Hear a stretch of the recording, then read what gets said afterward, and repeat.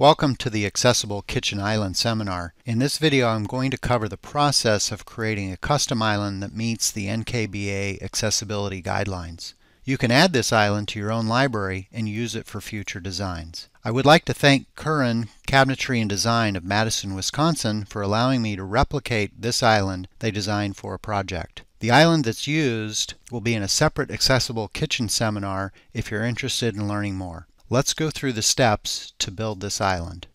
As I build the island, I'm actually going to build it right next to the completed island that you can see in your plan view on the left side of the screen. I'm going to begin by placing a few of the base cabinets off to the right, and then we're going to resize them, then begin to evolve the island. First base cabinet that I place is going to be a 34-inch high. All of the cabinets will be 34 inches high for the island. I'm going to click on this cabinet and I'm going to resize this to 36 inches wide. I'm going to take and make a copy of that cabinet, and I'm going to use the reflect about the back side to also have a 36-inch cabinet. And I'm going to resize the depth of this to be 15 inches. And let's make our first modification on this rear cabinet so that I can make the change, and I'm going to make one more copy of it on the other side. On the face item for the drawer, as I highlight that, I'm going to switch that to a blank area, and I'm going to change the height of that blank area to be 3 1/4. This is going to allow me to have a rail right below the countertop and be able to still open those doors. I'll make a copy of that cabinet, and again reflect it around the side of it. And I'm going to resize this one back to 24 inches, and then I'm going to make the width of it 42 inches. Since this is an accessible island, this is going to give me the space for the clearance that we need right in this area right down here. On the first cabinet I place, I'm going to create a bank of 3 drawers. On the face item, I'll switch this to be a drawer, and then I'm going to use the split horizontal. And on the top drawer, I want this to match where the accessibility clearance is going to be on the other side. I'm going to set the clearance of this, or the height of this drawer, to be 4 3/8, and then on the second drawer I'm going to change that to be 7 5/8. And then on the general panel I'm going to change the toe kick to not have any depth on it, set that to be 0. And then on the molding, I need a furniture molding. I'll click the Add New button, choose the profile,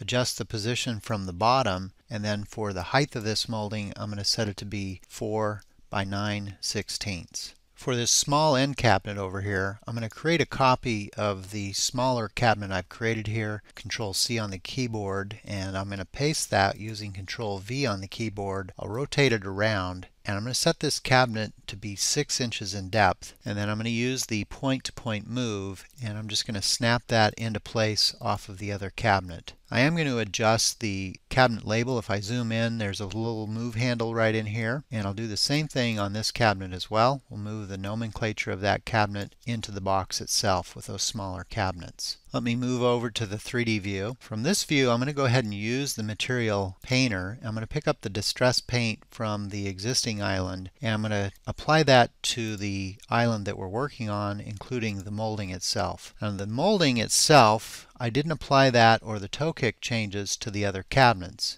That's an afterthought, so what I can do is I can actually use the Object Eyedropper tool. I can click on the cabinet that I want, and then using the scoping found in the lower left hand menu, I'm going to clear all of the items in here. And for the toe kick, let's just type in toe. I'm going to choose the depth, and then I also want that furniture molding on the bottom. So I'm going to go ahead and choose the molding material, and now I can come around and I can apply that same change to the other cabinets, and you'll see the molding then get applied to those.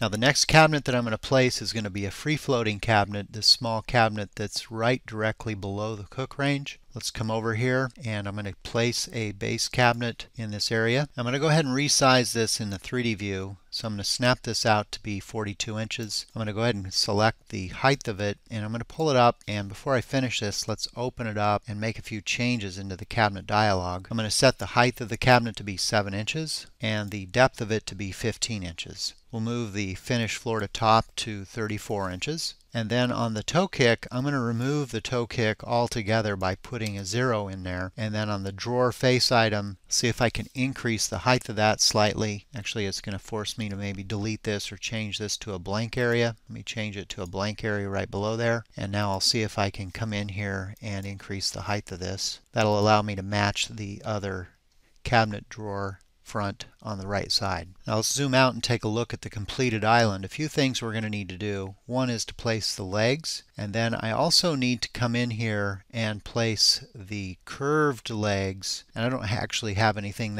like that exactly in the library because this is 15 inches in depth. So I'll draw those in an elevation view using a polyline solid. And right below these legs, you'll notice that the furniture molding continues around the back of the cabinet and all the way around the side. I'm going to show you how to create those, and I'm just going to use a very small cabinet. Let's go to our plan view to create those. I'm going to place two very small cabinets right below the accessible area for the knee clearance.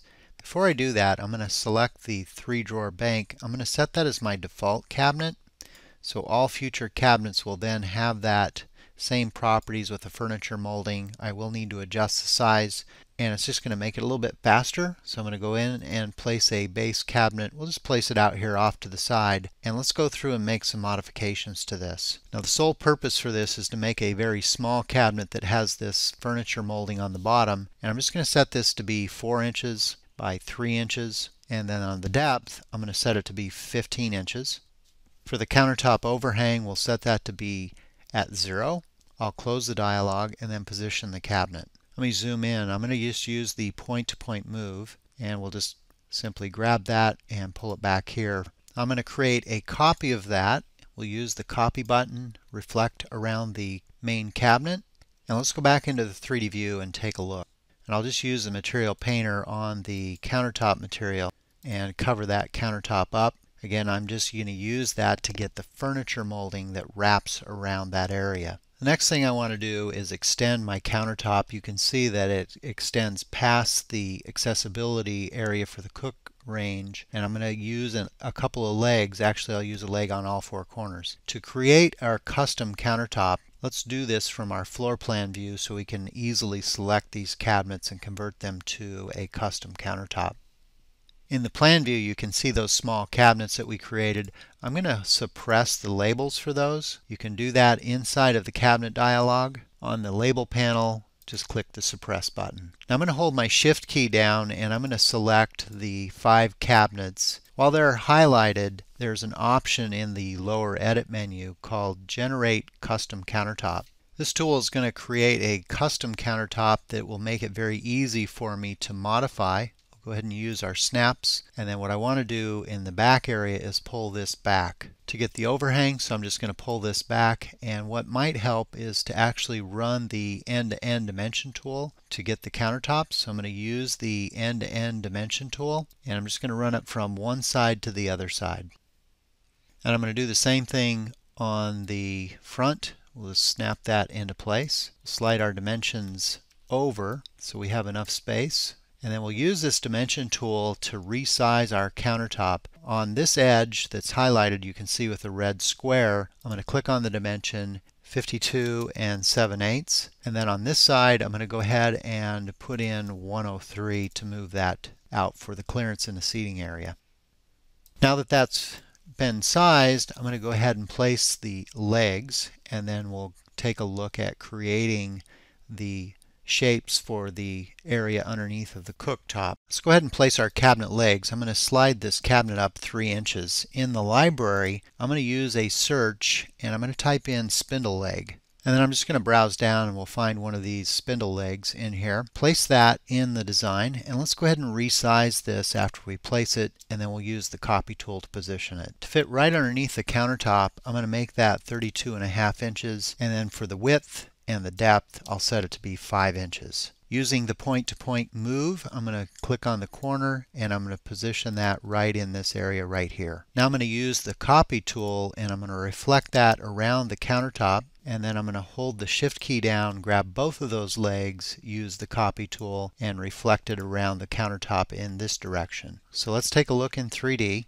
You can see our legs are well positioned. Again, using the material painter, we can click on the cabinet color, change this to the room mode, and it will spray all things that are white to be the same color. Next, I want to go through and create this profile molding that's in this area right here. If I toggle my camera on, you might be able to see this using the technical illustration. There's an edge profile that's right on the bottom side of this to support the countertop that goes between the legs. Let me show you the process of how I would do that. From the plan view, I'm going to use my line tool, and I'm just going to come in here and draw out a line, and then I'm going to convert that to a molding polyline. Now that I have that selected, I might square this up into the center of this. In my lower edit menu, I'm going to use the convert to polyline. There's the default molding polyline that I'm going to convert this to. I'm going to go ahead and set the height of this. Let's set it to be 30 inches and 3/8. These are from the subfloor, so it's slightly different than the finished floor. And then you need to choose a molding. Let's go back out to the library. And if I choose a similar profile that we use for the furniture, let's take a look at what happens here. I'm going to ignore the height of this for now. And let's take a look at what's going to happen with the profile. Notice that my profile is at the top of this. So let's go back into the 3D view and look at it. So on the finish island, the profile is on the bottom. On the new island that we're building, you don't see a profile on the bottom. That's because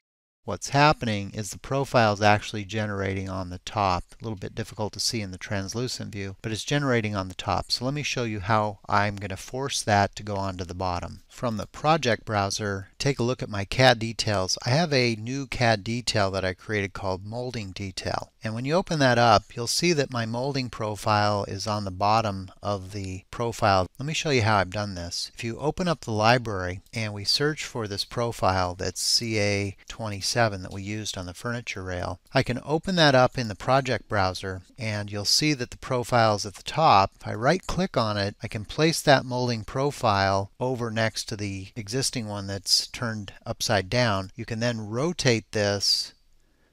While it's still highlighted, you can now use the Add to Library button you'll find in the lower edit menu. That places it in your library. You can give it a good name, and I'm just going to call it CA27 down, and now I can apply that molding profile to the island that is in question. So let's go back to the floor plan view, highlight the molding, and let's change that molding to the one we just created. So let's replace that. We'll come into the area that we added that into our user catalog. Here it is. You can see that it's now pointing down, and then we'll just size it. In the sizing, I'm going to set it to be 3 inches in height. On the width, I'm going to set it to be 2 1/4. And then I'm going to change this extrude from inside, and let's go back in and take a look at this in the 3D view. You may have to adjust your molding profile depending on how it came in. I drew those to the center of the legs, and in the translucent view you can see that molding profile is now on the bottom of that rail. Now what I want to do is go into an elevation view if we zoom out a little bit, and I want to draw these legs in an elevation view. These are custom legs. Let's assume they don't exist in the Chief Architect library, and I'm just going to draw those as a custom polyline solid. From the plan view, what I'm going to do is I'm going to just come in here and I'm going to take a elevation view, and let's just draw it right through the island. I'm going to switch my view to the technical illustration, make it a little bit easier. Let's zoom in and take a look. Again, here's the curvature that we're after, and I'm just going to do something pretty similar to that. Let me zoom in a little bit closer. I'm going to use the rectangular polyline tool, and I'm just going to come over here and I'm going to draw a rectangular polyline so that it comes right down onto the top of the cabinet. You can select these edges if you wanted to make sure the bottom of this edge is exactly 3 inches. We could set that to be 3 inches at the bottom. I'm going to change the endpoint, and then that will resize it. I'm going to do the same thing up here. We'll open up that line segment, and let's assume that we want it to be 5.5 inches. So now I just have a basic trapezoid shape. Using the break tool, I'm going to come down here, find the midpoint, click, create a break, and then I'm going to use the curve option. We'll curve the top, we'll curve the bottom. Using the little diamond, we'll just kind of create the shape that we're after. I'm not going to be too specific for this. And now I have the shape that I'm after. Let's convert this to a solid. Lower edit menu, convert to a polyline solid. That's going to prompt me for the thickness, and we'll just set it to be 15 inches or the depth of the cabinet. And then from the plan view, we'll position where that solid is exactly. It looks pretty good. And back over in the 3D view, you can see where that's come in. And I'm just going to use the copy tool, reflect about the center of this cabinet. And now I have those two legs into place. Now one detail that I don't have is I did not put end panels on this area. There's a setting in the cabinet to put end panels on, but this leg that we just created is not a cabinet. And if we zoom out past the other end, you can see that I have end panels on those cabinets. Let me show you what I've done here. I'm going to take the cabinet that's on the very end. It's a 6-inch cabinet. And I'm going to use the copy reflect button. I'm going to create a copy of that reflected around the countertop, and then we're just going to kind of bump it into place. And I'm also going to set the width of it to match the outside of that cabinet. And with that done, I'm going to make a very thin cabinet. Let's go ahead and make the change here to about a 1/2 inch. On the depth, we'll just make that exactly a 1/2 inch. On the door and drawer hardware, I'm going to come down to the handle information, and I'm just going to choose the option for none. Now at the top here, you may want to remove the blank area. There is a blank area on the other cabinets on the back. Kind of a style choice. I'll just click on this blank area, go ahead and remove it, and that should be the change that I need. Maybe remove the label from being displayed on the label panel. Come down and suppress the label. And then as we come back into the 3D view, you can see that we now have those panels placed in the view. Now the next step is to place our cook range in here. Let's go ahead and switch this back to our technical illustration. I'm going to have my cook range actually span different areas, so we'll browse out into the library, place our cook range and our ventilation. Let's go ahead and open up the library and grab those items. So I'm going to come down to the Gagano catalog, and I'm going to find an induction cooktop that will work for the needs. So we'll just browse down, find the induction cooktop that we're after, and I'll just come over here and place that in this back cabinet, and then we'll move it. And you can move these items. You may have to press the tab key to get that, and I'm just going to pull it forward to the correct position in the front of that cabinet. Next, I want to find a downdraft ventilation, so I'm just going to come down into the Wolf cooking, and I'm looking for the downdraft ventilation. And once I find that, I'll also place this over. Sometimes it's a little bit difficult to get this. Let's go into our plan view to position that exactly. I'm just going to go ahead and slide that over. Again, you can use your center command, center it on the cabinet or the cook range. And then back into 3D view.